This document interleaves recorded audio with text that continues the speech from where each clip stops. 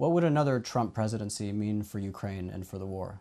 The most important is support of society. So American society, European societies support Ukraine so much. So politicians in G7 countries, in many civilized countries, democratic countries, support Ukraine and must support because this is will of their electorate, of their society. So we believe that United States will continue support of Ukraine despite the results of the elections and who will be president. Because United States is a strong democracy. We are fighting for democratic values, mutual democratic values.